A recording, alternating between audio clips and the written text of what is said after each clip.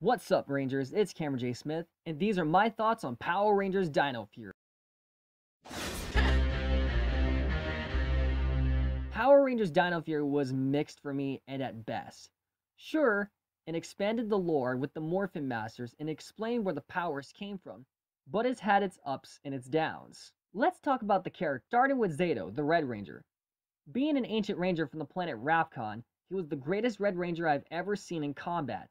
So I would put him as third best next to Jason Lee Scott and Wes Collins.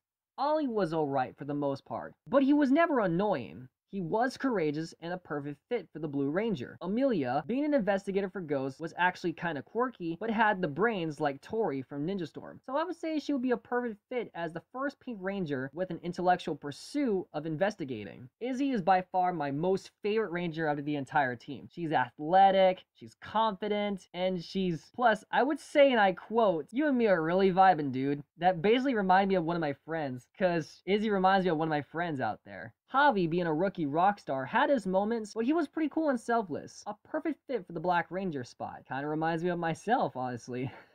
Ion, however, I could not stand. Like I said in the podcast, it's okay if you like Ion, and this is just my humble opinion. Ion is the worst Sixth Ranger and a disgrace to all the other Sixth Rangers that came before him. He had one specific job and one job only, and that was to never touch the red nunchucks. And what does he do? He goes ahead and touches them anyway, using them and breaking them in the process. Now for the villains.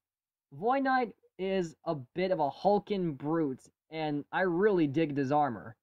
Mucus, she was okay. A bit slimy, but she had an adorable design, I give her that.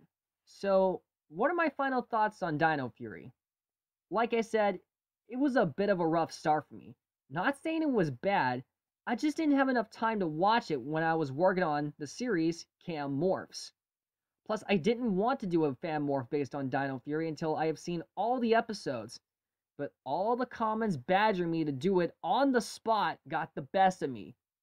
And in the end, I was burnt out.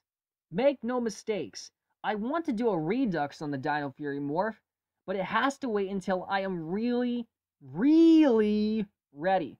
So please, for the love of all that is good and decent in the universe, stop badgering me to do a Dino Fury morph when I'm not ready. The thing is, I want to have fun when making morphs. Constantly badgering me to do a morph when I'm not ready to do it doesn't equal fun. It makes it a chore for me. And if it becomes a chore, I will be disinclined to work on it. And with all that out of the way, here is my final score for Dino Fury.